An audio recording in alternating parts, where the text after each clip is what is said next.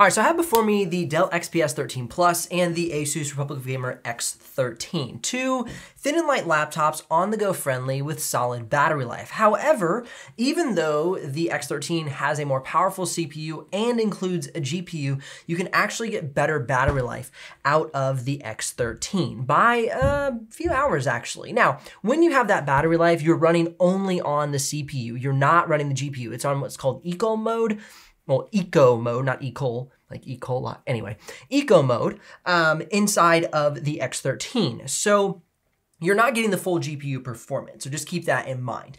Now, do keep in mind that you're gonna have a brighter screen on the Dell XPS 13. They're both set at 25% screen brightness during the battery life test, but the XPS 13 is gonna have a little bit brighter screen. So that's one area where you might lean towards the Dell XPS because it has a little bit better color accuracy, color gamut range, and screen brightness. Now, you can also get the XPS in either a full HD screen or an OLED screen. So if you're a digital artist, the XPS might be advantageous to you for that specific reason because you can get better color accuracy and color gamut range. However, the X13 is a 2-in-1 touchscreen laptop. Now, the XPS is also a touchscreen laptop, but it's not 2-in-1. Now, I have seen 2-in-1 versions of the Dell XPS 13. Now, if you're curious about the exact pricing or availability of either of the models, I'll include links in the description below. And if you do make a purchase, I'll get a small commission, but at no extra cost to you. But of course, that's what keeps this channel alive and the helpful content coming your way.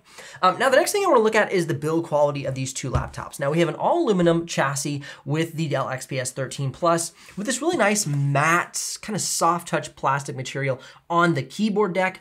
And then, of course, you see the keys as well. On the X13, we have a magnesium alloy chassis. It's a little bit lighter, but it feels a little bit thinner to the touch, so it almost has kind of a plasticky feel, although it is not plastic. And then, of course, the keyboard deck is that same material. Now, in regards to opening up the laptops, taking a look inside, you can see that the Dell XPS does not have a visual trackpad indication because it is invisible. Okay. The trackpad actually runs from the spacebar all the way to the control key. So it's a substantially larger trackpad than the X13. Now the X13 is something I've kind of complained about. I've said it's a little on the small side, especially compared to the latest iteration of the Asus Zephyrus G14. I like that trackpad a little bit better. It's a little bit nicer, but we still have a smaller trackpad on the X13. So that'd be a winner here for the Dell XPS 13 Plus is that slightly larger trackpad, and it just kind of functions better. It's nicer to the touch. The keyboard decks are very similar, full-size shift keys. You have arrow keys here. Not a lot of differences, obviously, besides that the keys are much closer together on the XPS Plus. However, the keys are bigger. So it's not like you're like missing keys because they're like small and close together. It's almost like the same spacing because the key is actually larger than the X13 key. I really like this keyboard. Outside of the smaller backspace key, for some reason I kept trying to hit the power button with my finger, which was kind of annoying. But that's neither here nor there. So keyboards are great on both laptops. However, trackpad's a little bit nicer on the XPS 13 Plus. Here's a quick sample of the audio of me using both the keyboards and trackpads on each of the laptops.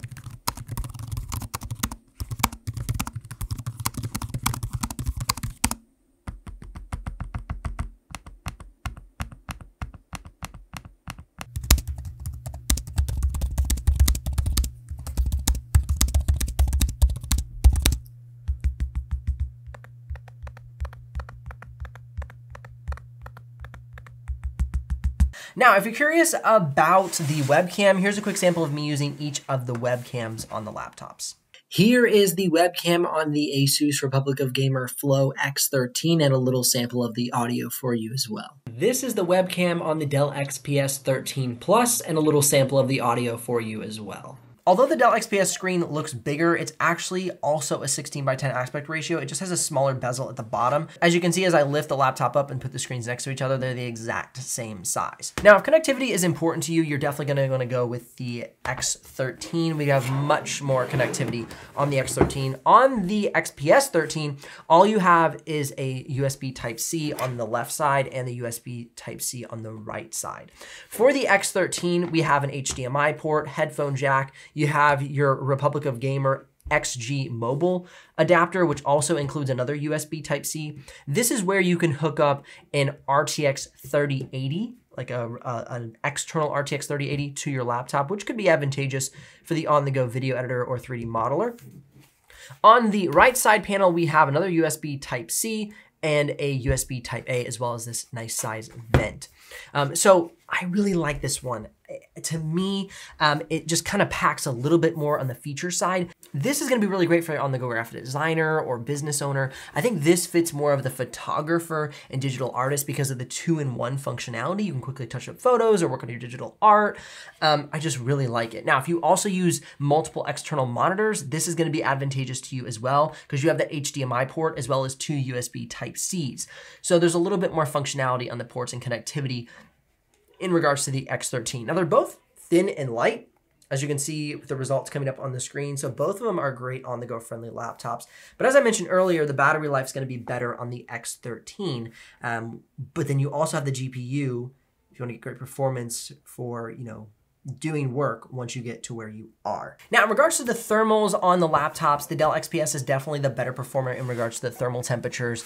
We never saw above 65 degrees Celsius. Well, we saw 67 degrees Celsius on efficiency mode, but it kept us around the 67 to 65 degrees Celsius range during the 4K export. Now, for the X13, it was not that much hotter, about 10 degrees Celsius warmer than the XPS 13, which is not bad at all, especially for a Ryzen CPU. Ryzen CPUs have been known to be a little bit hotter historically, but the X13 cools very well. So 75 degrees Celsius on the CPU during the 4K export.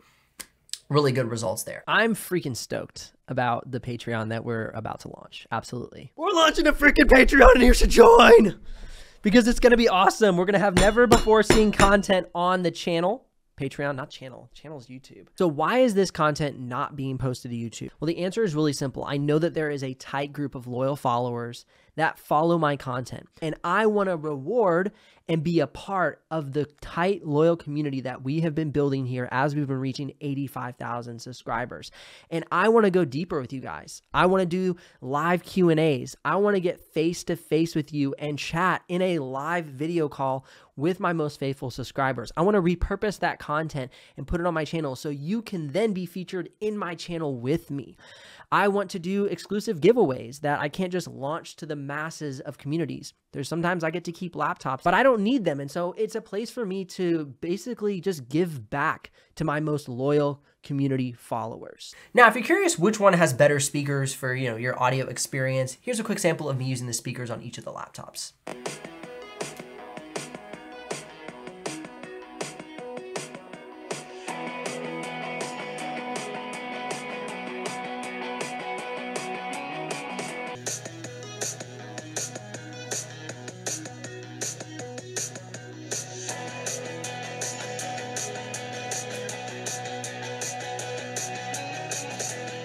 All right, now, without further ado, let's go ahead and get into the benchmarks here. Starting out in the simulated benchmarks with Geekbench single core and multi-core.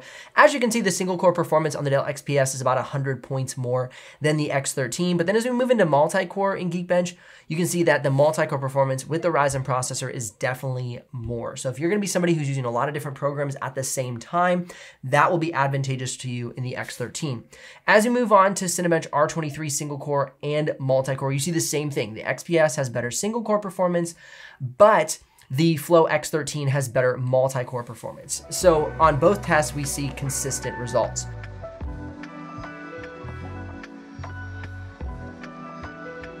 Now, as we move on to Photoshop, if you want a better Photoshop laptop, I would go with the X13. It scores about 130 points more than the Dell XPS 13. Now, another laptop that holds the i7-1260p is the Galaxy Book 2 Pro 360. I'll do a full head-to-head review of the X13 with the Galaxy Book 2 Pro 360 if you want to know my thoughts between those two laptops. But if you want to get closer performance out of Photoshop with the i7-1260p, then I'd recommend going with that laptop over the Dell XPS 13 Plus. Again, you can watch that video if you're interested. I'll link it up at the end of this one. Now, as we move on to Premiere Pro, looking at the playback inside of Premiere Pro, we have 185 drop frames for 4K full quality playback for the Dell XPS 13. As you look at the 4K playback on the X13, we have 0 drop frames. So substantially better drop frames coming out of the X13 with that dedicated GPU. Now, as we look at B-RAW, we have 1,552 drop frames at full quality B-RAW. If you look at the test here inside of the benchmark, it says half quality BRAW for the Dell XPS 13 Plus, and it drops 271 frames. If I run it at full quality 6K, it just drops almost all the frames. So you're gonna want the dedicated GPU if you're even considering doing 6K video editing on this laptop. I honestly think the 3050 Ti is a little underpowered for 6K. I would go with an RTX 3060, but if you do need to do a little bit of on-the-go video editing, which I occasionally find myself doing and I shoot 6K BRAW, then this would manage. It's not gonna be a dedicated 6K video editing machine unless you got the XG Mobile to attach, and then you'd be totally fine. So just keep that in mind. Now, as we look at the export times for these two laptops, you're gonna get better export times out of the X13 by about a minute. So definitely a better export time, especially if you're gonna be exporting anything longer than a 9-minute clip, which is the clip I'm using for this test, but about a minute of time saved by going with the X13. Now, punch for punch, both laptops are great. The styling is slightly different, a little bit more of a traditional aluminum silver laptop here with the Dell XPS 13. The X13 is a little bit more of a modern look. It looks a little bit taller because of the larger screen bezel on the bottom. So it looks more like a 16:10 aspect ratio laptop, even though they're both 16:10 aspect ratio. I do prefer the larger hidden trackpad on the Dell XPS 13, but the smaller trackpad on the X13 doesn't offend me too much. I wish it was bigger and I wish it was slightly better quality like the latest G14, but it isn't so much as a killjoy keeping me from purchasing this laptop. Now, I do like the option of having the dedicated GPU, and inside of the Armory Crate Center, I can turn it off for excellent battery life. So punch for punch, I feel like there's more opportunity coming out of the X13 with the extra connectivity, but do keep in mind that you're gonna get better screen brightness out of the Dell XPS 13. So it's gonna be a dimmer screen on the X13. All this considered, which one are you considering? Comment below. I'm very curious because these do have a lot of functionality that is neck and neck. So to comment below and let me know. Otherwise, links in the description if you're ready to make a purchase, and consider heading on over to the Patreon, checking out the different tiers and joining us there. I'll see you in the next episode.